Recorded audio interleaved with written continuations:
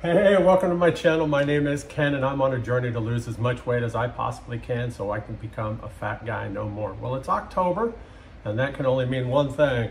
Pumpkin! It is pumpkin season. So whether you're taking pumpkin like this and baking it yourself and turning it into puree, or if you do like I do most of the time and just use the pure 100% pumpkin out of a can, either way, I got some recipes today that I've used over the last couple years to help me lose more than 240 pounds, and I'd like to show them to you today.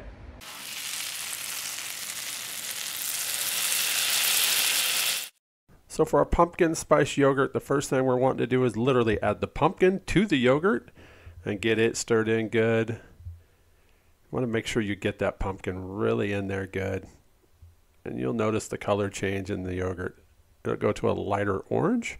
To it, we're going to add our pumpkin spice, some chopped pecans and some pepitas. Get that stirred in really good.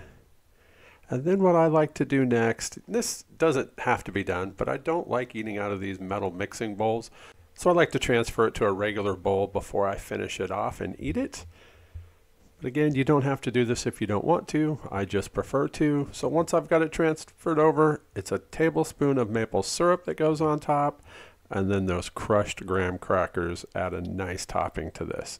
So it's literally that easy to make an amazing pumpkin spice bowl of yogurt. And now I know you can buy those already pre-made kinds out there, but a lot of those things come with a lot of stuff that I really don't want to be eating. I know exactly what's in this.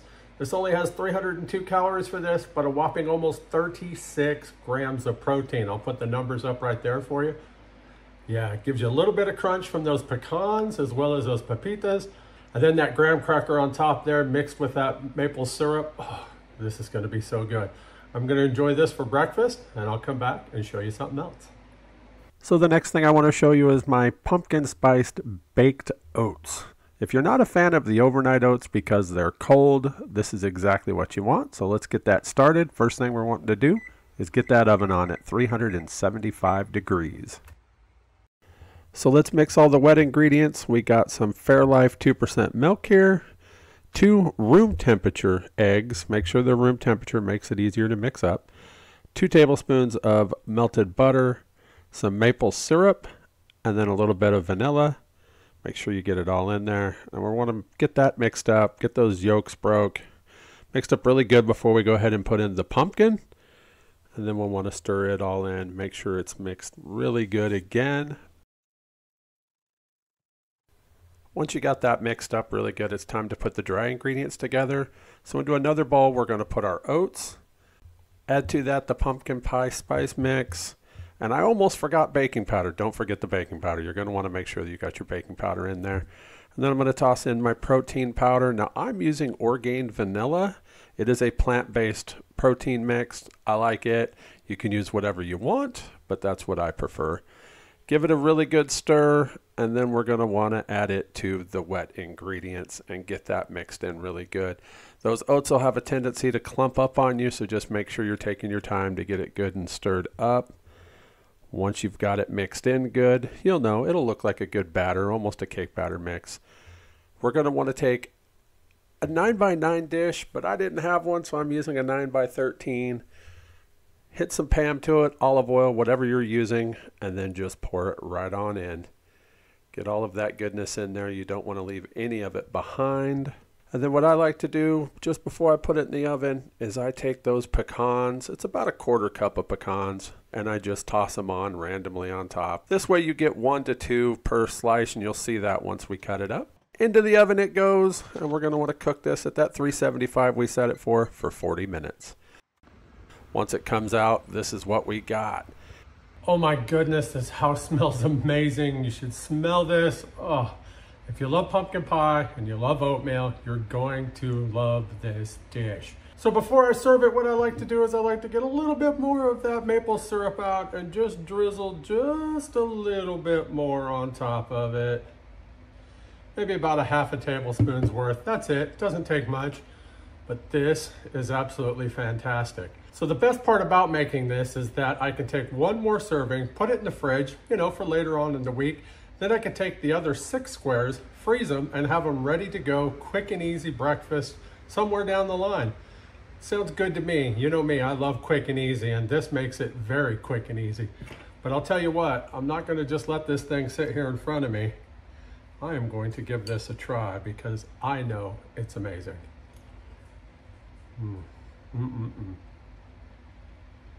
It's almost like a cake. So good. Moist. Oh, those flavors come through. You've got that maple syrup. You've got the pumpkin pie spice. This is fantastic. You got to make it, and I really hope you do. But now let's move on to some overnight oats. These are so easy to make. You literally just have to throw everything into a jar, something with a lid preferably. So as you can see, I put in the oats, followed that up with the pumpkin pie spice, and then I put in the protein powder. Now we'll go in with the wet ingredients. We got some pumpkin here, a little bit of maple syrup, and then our milk. And then it's just, like I said, as easy as mixing it up. Get a good stir on it. It will thicken up as you mix it. It looks good. And then you just put a lid on it and toss it into the fridge. So that's it. It's that easy. Overnight oats are amazing. If you don't like cold oats, I get it. That's why I also showed you the baked oats that I do. But I really like these because all you got to do is mix it up like I did, put a lid on it, toss it in the fridge. And I like to actually make 2 at a time. They stay good for about 10 days usually. I don't think I've ever let it go longer than that. But I'll put them in the fridge, and then when I get up some morning and I just don't feel like cooking over the next week or so, grab one and enjoy it because it's that simple for something good. It's got a little bit more higher calories than I would care for the amount of protein that's in it. I'll show you all that over here. But it's still a good option to have something that's very flavorful, something that's quick and easy to make. And I mean, this time of year, you just simply can't go wrong with pumpkin spiced overnight oats. Now let's jump into some pumpkin spice protein waffles. I just love waffles. Takes me back to when I was a kid. So let me show you how I make these. First, you want to put the liquid in. So we've got the milk and then the eggs. And then we're going to want to break up those yolks. So let's get them broke up and just mixed in good. And then in goes the pumpkin. Get it stirred around good. Kind of like we did with the other recipe. Just make sure you get it mixed in really good. And then we'll put in our dry ingredients, the baking powder, the pumpkin pie spice, your protein powder of choice. Again, I'm using Orgain vanilla. It's really good. I like it, so that's why I use it. And then last but not least, the flour.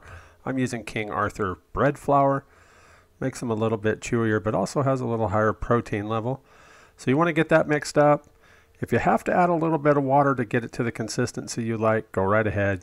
You know what a good batter looks like. As you can see right here, that's exactly what I want. And the next step, of course, is to cook it. So I've got an old waffle iron here. It's probably about 22 years or so old, but it still works great. So I hit it with a little bit of Pam, and then I like to add right about a cup of the batter right in the middle. Because what that does is when it cooks, it doesn't go all the way to the end, but it forms a circle and looks really good on a plate. Once this is done cooking, I'll show you that. So once they're ready, just open it up, and oh my goodness, that smell. Oh, it smells so amazing. I love pumpkin spice, and these are perfect. Now look how it looks on this plate. I wish I could eat that whole thing, but let's check out what I'm gonna have right here. Oh my goodness. Just look at that. Food porn at its best, I tell you right there. I love waffles, as I said. These are no exception. All right, so pumpkin waffles, these things are amazing. 2 of them is a serving size. It comes in at about 260 calories and a whopping 16 grams of protein. And they are packed with flavor. If you like pumpkin spice, you're gonna absolutely love these. Of course, I put on some no salt butter with a little bit of sugar-free syrup. Yeah, this is good stuff. Absolutely love these things. I'll show you the full numbers right there for 1 serving. That's without the butter and syrup on it. Much like with the baked oats, I'll take them, freeze them, and then I'll package them into single serve packages, which is 2, right? Just like this. And I'll put them in the freezer. Then I can pull them out the day before I want to have some. The next morning, pop them in the toaster and have amazing pumpkin spice protein waffles. All right, so I'm gonna go eat my breakfast. I've been waiting on this, and my little dog Piper over there, she wants a little bit of it too. She's been faunching at the bit to try to get some as I've been making them. So I'm gonna go share just a little bit with her. If you haven't already hit that subscribe button, would you please do that for me? I'd appreciate it. Give it a thumbs up, leave a comment down below, help out the algorithm, and as always, I'll see you in the next one. Thanks for watching. If you'd like to follow me on my journey to become a fat guy no more, hit that subscribe button and don't forget to hit that bell so you can get notifications every time I upload a new video.